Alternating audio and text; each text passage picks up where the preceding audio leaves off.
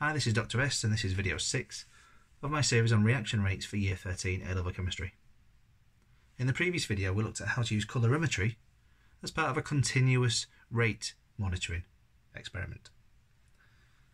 The idea was that we looked at the change in concentration over time so we could determine a concentration time graph. Now, concentration time graphs you'll have seen before.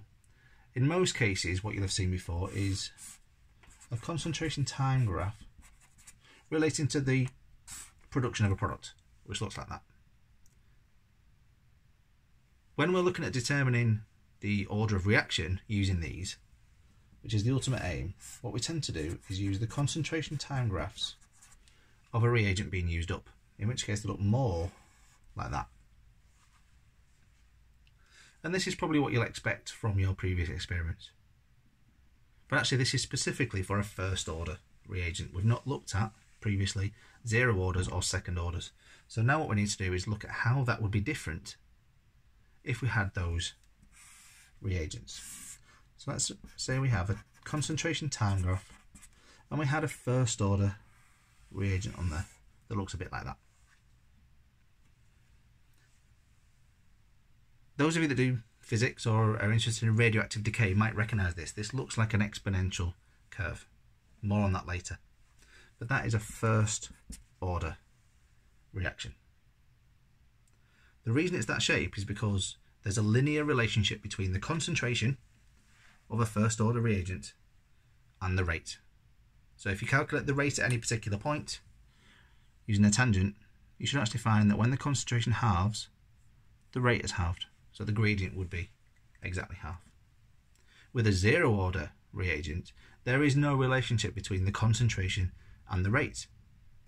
The rate will proceed at the same rate independent of what that concentration is. It's still a reagent, so it's being used up, but it's being used up at a constant rate.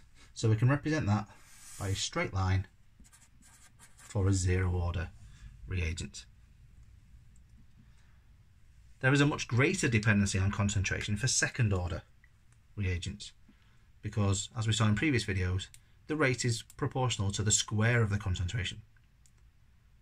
So actually what that means is we end up with a graph more like this, in which as time goes on the concentration rapidly decreases and then the curve gets shallower.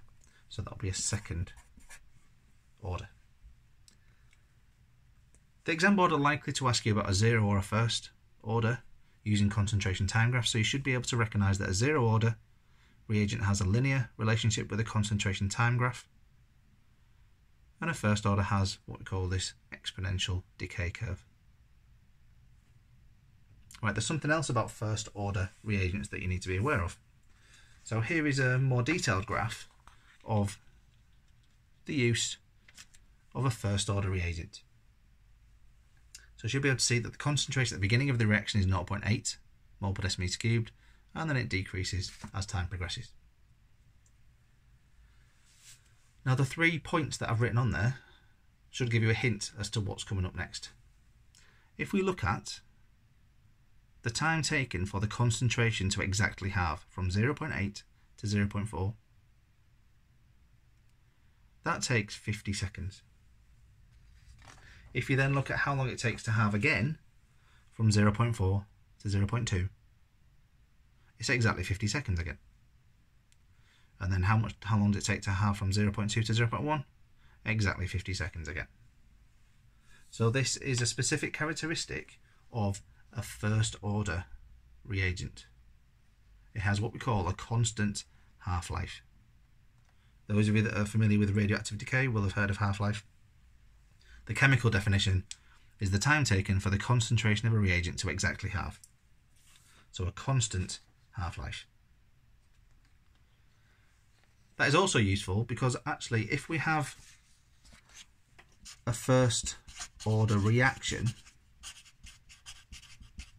so by first order reaction I don't mean just one reagent, I mean a first order reaction overall, so the overall order is 1.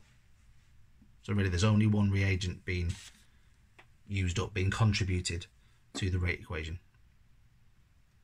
Then we can use the half-life in order to calculate the rate constant.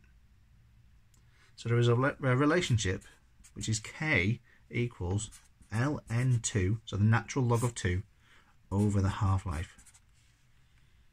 Those of you that are not familiar with ln, it's in A-level maths. If you don't do A-level maths, then you will use this quite a few times in chemistry. The shortcut is there's a button on your calculator marked ln. So if you try and find that, and make sure that if you calculate an ln2, it comes up with an answer of 0.693. That's for ln2. If I then divide that by the half-life, which in this example is 50 seconds, then I get my rate constant, an actual value of a rate constant. So 0.693 over 50 gives me a value of 0.0139 seconds to the minus 1. It has to be seconds to the minus 1 because the overall order has to be 1 for this to work. It doesn't work if you've just got a first order reagent and another first order reagent. It has to be first order reaction overall. But it's a nice shortcut to calculate the rate constant if you're given a constant half-life and told that it's a first order reaction. Okay. In my next video, we're going to introduce the idea of initial rates methods, which are experimental methods that allow us to determine orders of reaction in a slightly different way. Okay, I'll see you then.